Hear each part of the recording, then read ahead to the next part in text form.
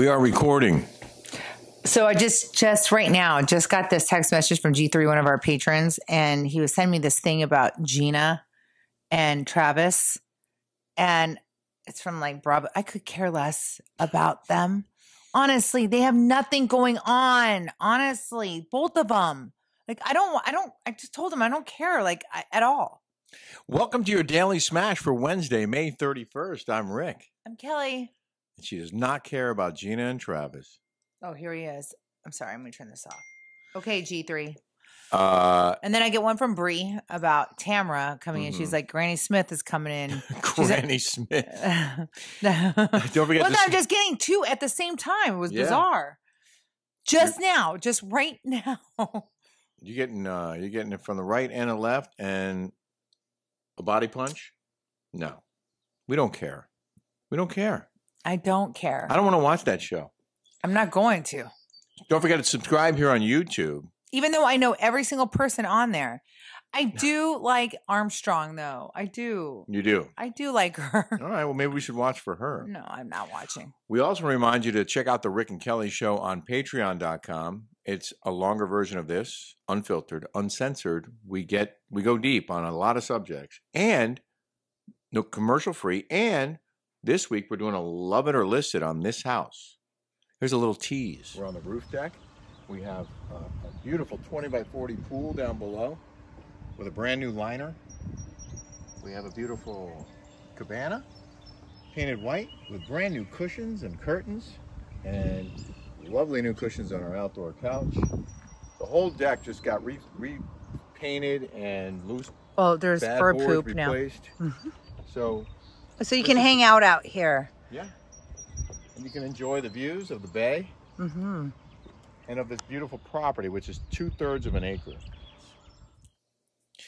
We also want to remind you that our show is brought to you by Ilia Wine. Ilia, designed in New York, made in Spain. This is the Roble Red. Well, we didn't toast. Oh, I'm sorry. Was that bad? No, it's okay. Cheers. Cheers, baby. Cheers, loves. That is delicious. How good is this Roble Red? It is delish. This is Kelly's favorite. Well, this is my favorite. The Roble Red is absolutely my favorite. I want to drink it. Oh my God. Rick likes the Moscatel, the white. Macabeo, yeah. Macabeo. I do. Yeah. And the rosé is good. Yeah, the rosé really is good. The rosé is good here in the Hamptons in the summertime. Great drinking wine. But I have to tell you, this is at the end of a day. We had a stressful day. I have to tell you about it. You guys are going to die when you hear it. But before we do, I want to remind you, you can go to Ilia.com and use the discount code Rick and Kelly 20 for 20% off Ilia wine delivered to your door. Yes. You don't have to get out of your house. Honestly, I think we should just get a whole case of, we should get a case of all of it, but I do love the Roble Red. I know. It's Isn't it great? It's fantastic. I told you. It's really good. I wanted to drink it before we left tomorrow. We're leaving at 4 a.m. It's 8 o'clock. And let me tell you, today went by like that. Yeah. We were busy all day. Yeah. Tell them about your interview. I got an interview today, you guys. Please, please, please, please, please. Please, please say a prayer for me, please. Like, I've never wanted something so bad in my whole life like this. And I believe in prayers. And if you guys could just say a short prayer for me, please, that would be so helpful. And they're praying for you to get this particular job.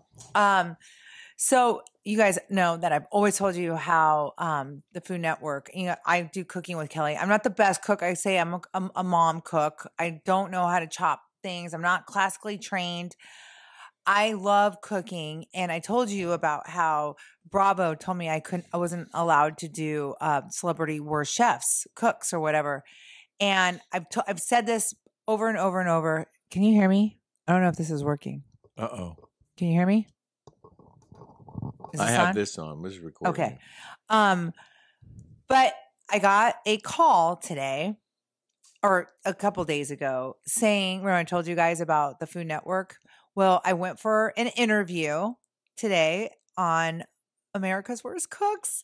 And I'm like, please. I mean, this is meant for me. Okay. It is. Honestly, this is meant for me. This is like my passion, and I want to get better. So the the executive producer, the showrunner, her name is Katz. Her last name is Katz, and Katie. Katie, beautiful lady. And she interviews me, and she's like, "What's the worst thing you've ever done?" I go, "I almost chopped my finger off." Jolie will tell you, she passed out because she saw my finger dangling when I chopped off my finger.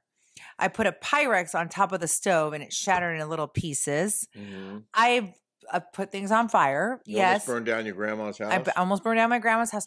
Those are great stories. But you guys know how so anyway, she said this is like going through CIS, Culinary Institute. Like this is like going straight to, and I've always been a passion. So you're going to learn a lot. I'm going to learn a lot. Yeah. Yeah. Well, so you got my guys vote. know I love cooking. It's my passion. I'm not the best at it, and I'm not trained at it. And I've always wanted to go to culinary school. So if you guys out there, please say a prayer for me that I get this America's Worst Cooks. Yeah. Yeah. We also got our permit for the house today to rent it. We got a whole thing. Thank God Rick put me on the house because he lost his wallet, as you guys know. Didn't have an ID. And we had to get the permit notarized, and I'm on the deed. Thank you very much. You're welcome, baby. Aww. We would have had to come all the way back here and get my passport to go back to Southampton because the town code office or whatever is all the way in Southampton, which is like 25 minutes from here. But we're considered town of Southampton because we're not in Westhampton Beach. But we're good. We're good for the next 2 years. And wait, so listen to this. So get this. How effed up is this? Okay. You tell them how you can rent your house if you don't have a permit. Wait, tell them how screwed up, how backwards. I don't understand how things work like this, or how if you don't have a permit and a renter finds out. Wait. If you rent your house without a renter's permit and the tenant finds out you don't have a permit, they can stop paying you and stay in your house. Now, my reaction to that is, okay, if you don't have a permit and you're supposed to have one and you've rented your house to someone and then they come to find out you don't have a renter's permit, well, then obviously the person should leave because you're not legally allowed to rent your house. They can't just stop paying you and stay in your house. I don't think. I think they should. No, can you go in a hotel and just stop paying in a hotel? Like you can't do that. That makes it's like backwards. Like if there's a requirement for a renter's permit and you don't have one, but the way they describe it to us is that the tenant can check, and if they find out you don't have a renter's permit, then they can just stop paying you and stay. Like it's an incentive for the renter to find out if you have one. It's like a double punishment because they don't leave your house and you don't get paid, and I guess you get fined. I'm guessing by the town. I just find that so ass backwards. So then the lady, I had a whole thing in my head about how the whole thing is just so screwed up. Well, there was something else that happened today. Well, with the town where they were telling us, like, if we want to put in a hot tub. Oh yeah, that. Then we can't. we can't just put a hot tub between the pool and the house without getting a new survey done and having an environmental inspector come out, and we have to file for some kind of waiver or something because we're within 150 feet of wetlands.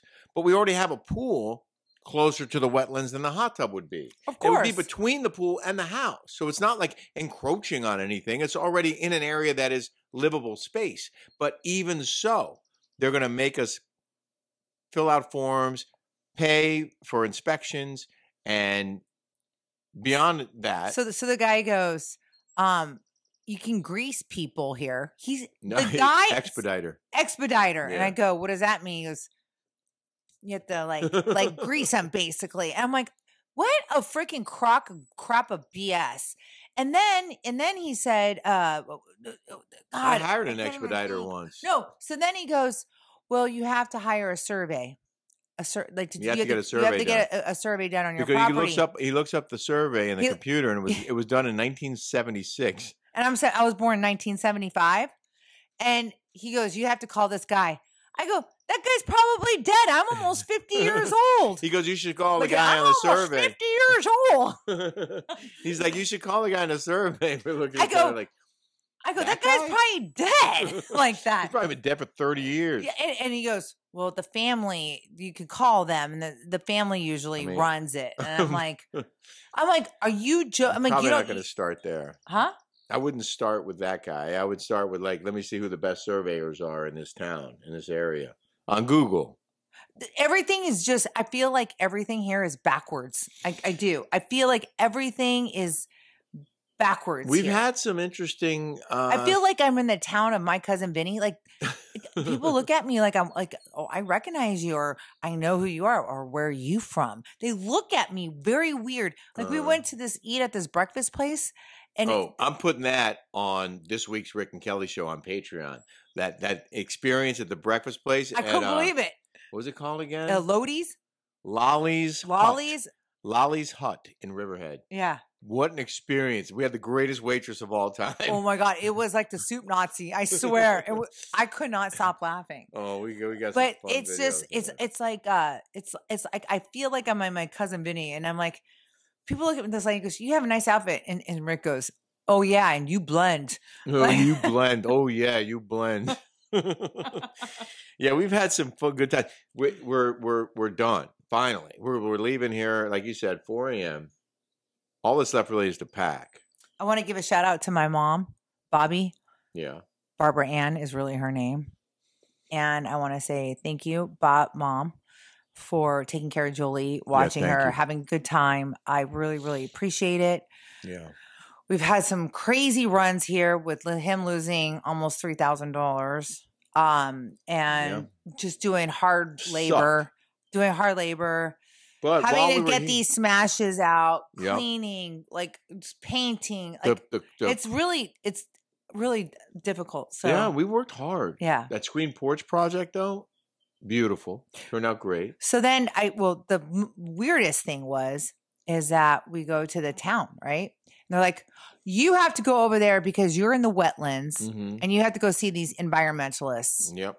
Okay, you know how I feel about those people. Okay, the environmentalists are worrying about a freaking frog or a snail. All right, like all right, okay. And I'm all about preserving. I love a preserve. I love in Arizona there's preserves, and I appreciate them. But there's big mansions around here, and we're not killing any fish. And by the way, there's a pond right there that like breeds mosquitoes.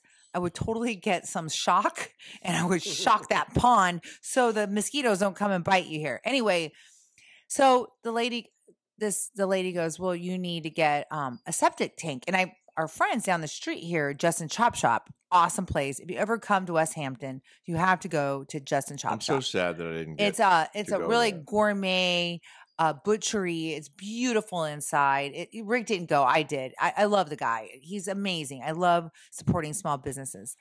Anyways, so he told us we want to add another bathroom to this room. And you'll see, if you're a patron, you'll see there's another bedroom over here. And they're like, yeah, we just got a new septic tank, and you could do a lot with a new septic tank. And I'm like, why isn't there like a sewer line here? Why didn't they put a sewer line in? There's like a lot of houses around here. I think the main reason, at least on this street, is because the water table is so high. Like when I was digging fence posts in the yard, I dig down a foot and a half. They can go down to the bedroom. They can put tunnels between to go and drive underneath. They could put a sewer line in. It can be done, but it would be really, really expensive. When I get the pool liner replaced, and they take the water out and pull the old liner out, the hole immediately fills with water. They had to have 2 pumps going nonstop, pumping the water out of the hole in order to install a new pool liner in the hole. So he's on wetlands. So the lady goes, I go, she goes, you're going to have to get a new septic tank. I go, yeah. I go, there's rebates on that, right? And she's like, yeah, there is. And you can go to the website and you can click. And she was showing us how you can do it. She's like, and you can probably get it for free if you don't have job. I go, we don't have jobs. Finally, like all my friends, like that are like they all work the system. I'm like, we don't have jobs. No, we both don't have jobs. Yeah, but we kind of and she goes, huh? We have this.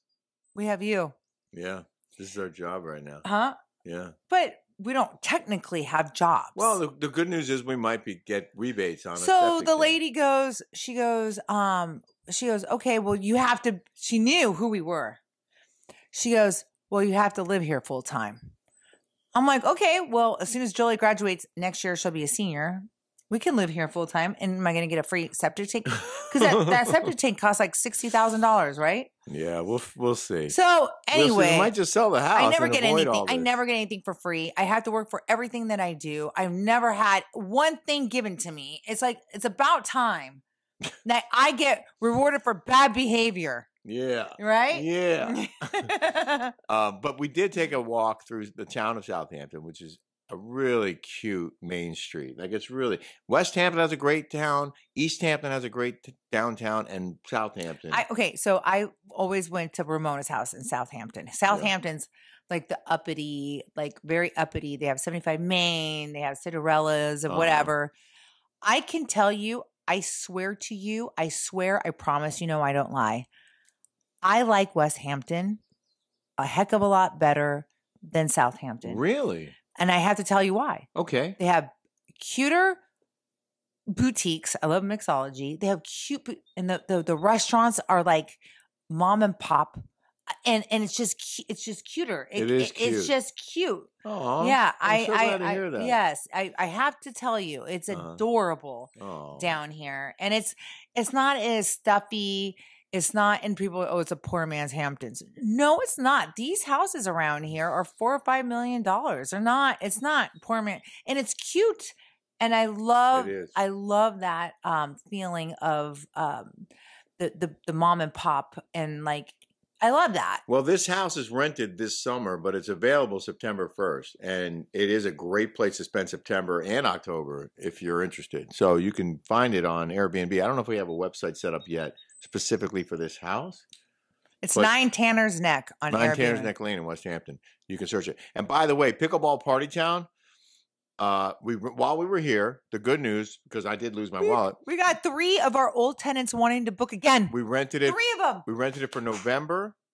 I think it's rented for February, and it's rented for April and probably May of 2024 while we've been here. And the March tenants they were going to book for March again because people stay in our house love it. Yeah. Perry, right now, they love it. They want to go back. Like they have such a good time at Pickleball Party Town. Yeah.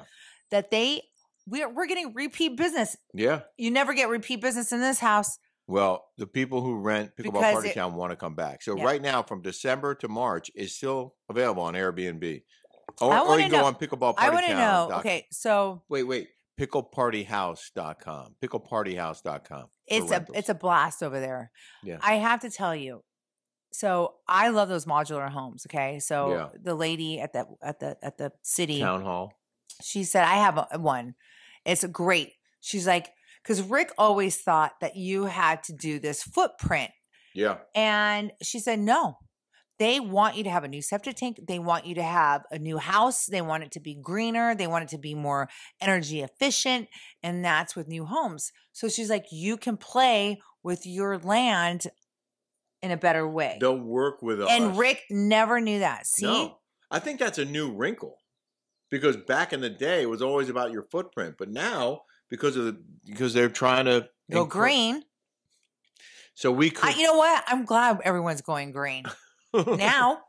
I never liked it before. Can I rant about Optimum real quick? Oh God. Oh yes. So I go to.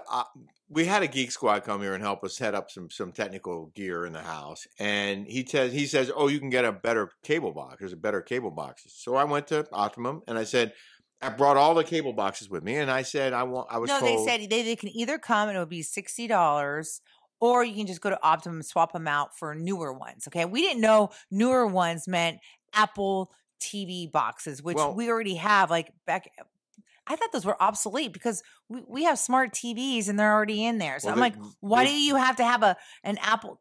Anyway, go ahead. Well, he told me there was a upgraded Spectrum or Optimum box.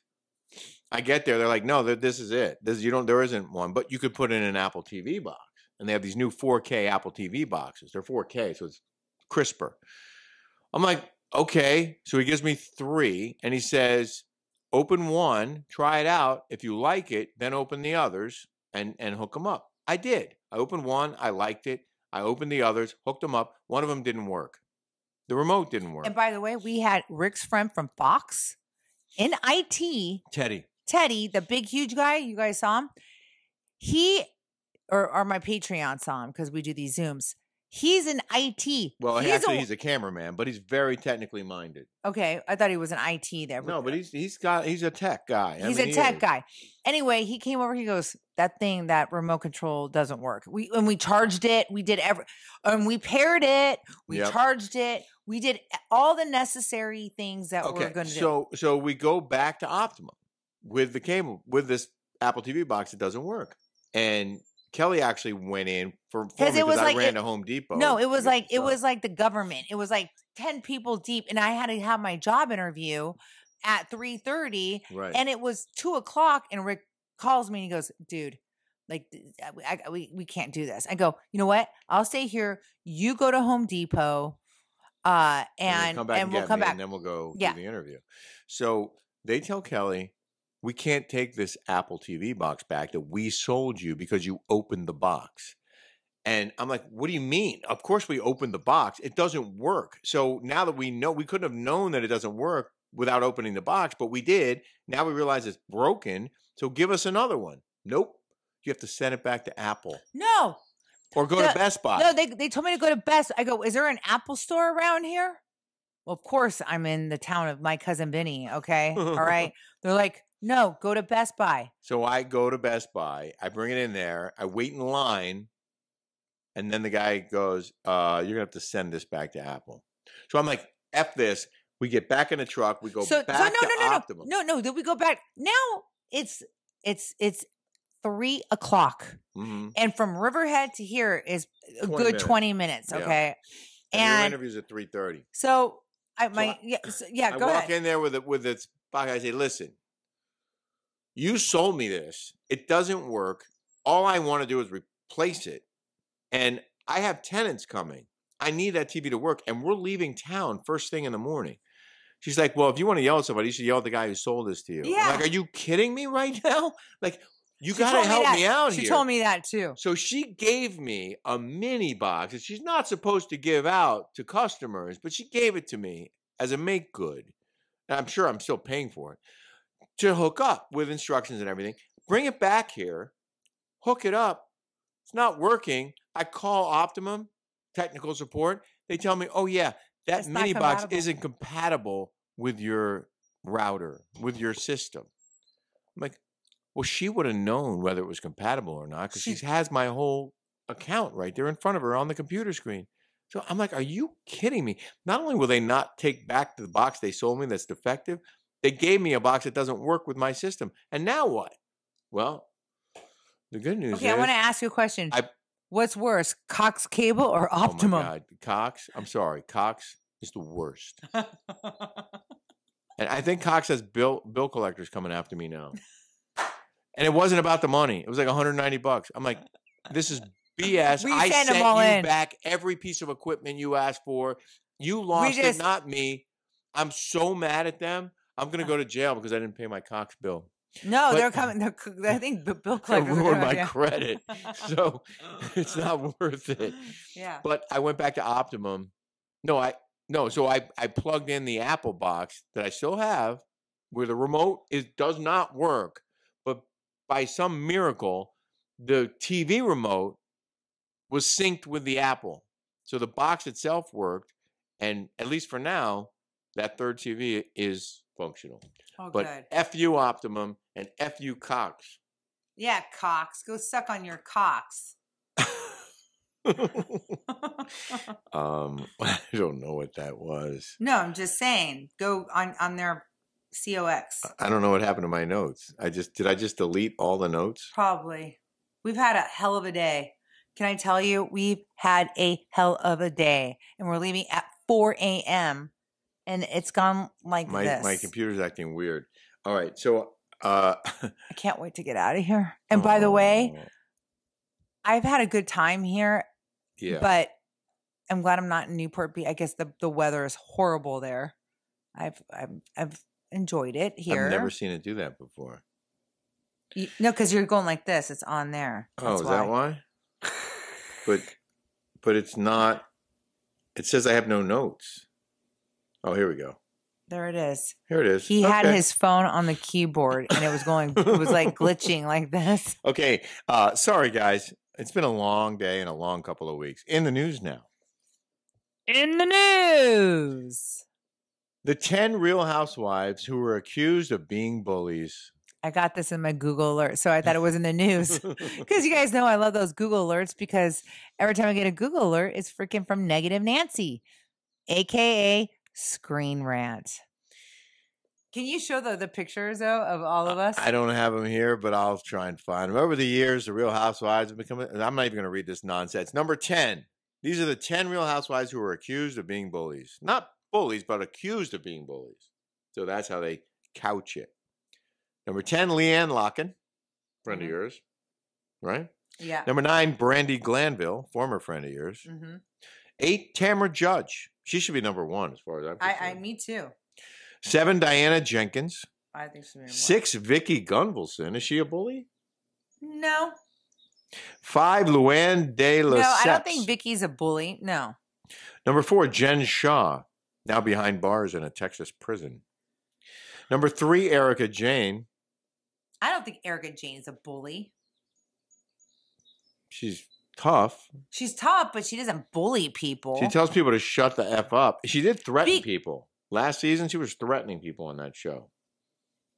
I think a bully is somebody that comes after somebody. I think she is a bully. You do? Yeah.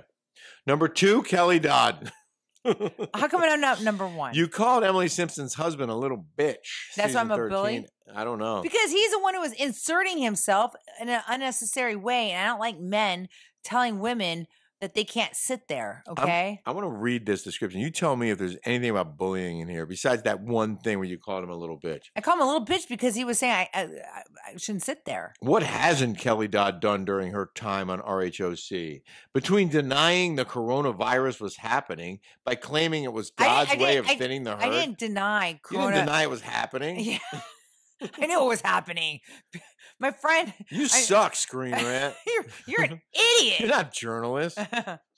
Calling Emily Simpson's husband a little bitch. I did. I get that. He's a dude. She has made quite the name for herself. Really? Kelly was known to fight dirty. You know what? Fight dirty? I do.